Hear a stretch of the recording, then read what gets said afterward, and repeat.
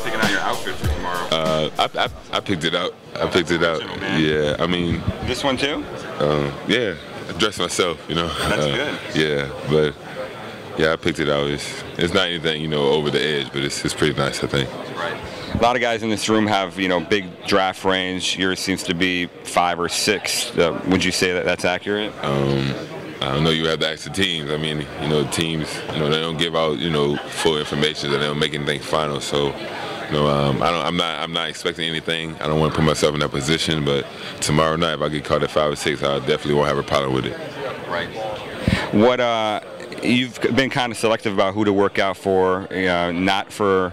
I don't think you worked out for Golden State or Minnesota. What was the reasoning behind that? That was something that my agent chose, and you know, the reason behind that. That's the decision we made. That's basically it. When you were invited to the green room, was there any thought that maybe you want to stay home, watch it with your family, or was there any hesitation whatsoever about this? No hesitation at all. I mean, this is any basketball player's dream, and I definitely would not pass up an invitation to do something like this. I've been reading your Twitter feed a little bit, and it seems like you're ready for this process to be over with. I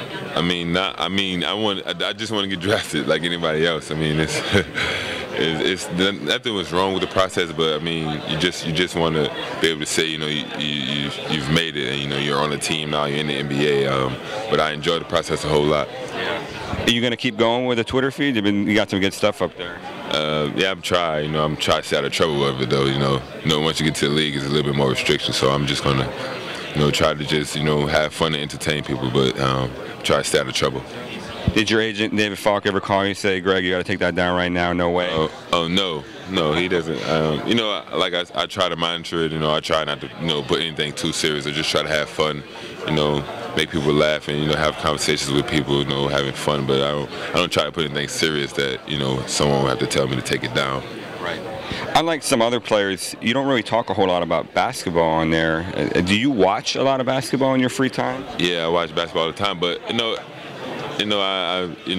a basketball player. I try to, you know, on there, just, you know, I may make a few comments, but, you know, I don't want to just talk about basketball. You know, a lot of people, you know, kind of get bored. You know, they think that's all you're going to talk about. So, you know, I try to talk about it as much. And plus, I don't really like talking about basketball players or anything else like that. You know, commenting on games. Right.